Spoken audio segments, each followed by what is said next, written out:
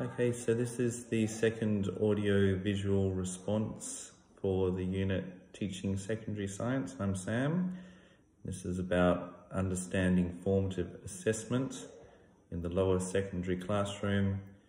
Why is it important and how does it shape practice? So formative assessment is one method of assessing students. I quite like this method. Basically, it involves assessing students as you teach, and then you can use that information to plug any gaps, to alter the course, to make sure that materials are getting covered, and make sure that by the time a unit of learning is over, that a student can do the best that they can. Rather than, say, a summative assessment where you'll teach and teach and teach, and then by the end of it, that's when you find out how well a student is doing. Why is formative assessment important?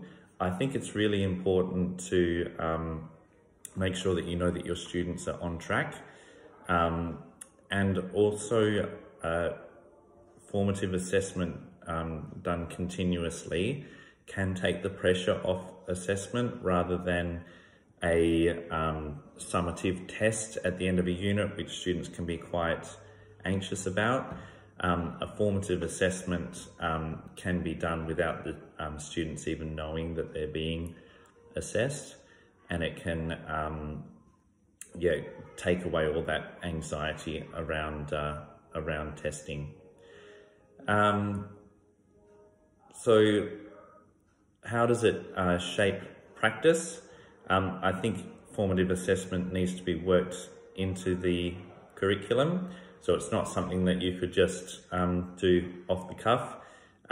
It might involve some over-the-shoulder marking while the students are doing their questions at the end of a chapter, for example. It might involve, say, some Kagan strategies where you say, ask a question to the class. Can everyone please talk to their shoulder partner about what answer you got? And then hands up about what answer you got. And then you can get a bit of a feel as to how the students are doing.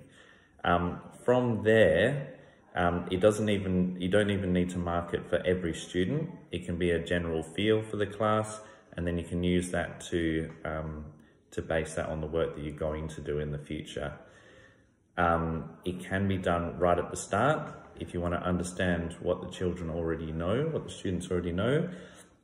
It can be done throughout with every lesson, or it can be done, say, every second or third week for the term, just to see how the students are tracking. Even a summative test at the end can be used as a formative assessment if you then go back and reteach based on the information you've got. So I think it's a very good tool to use. Thank you.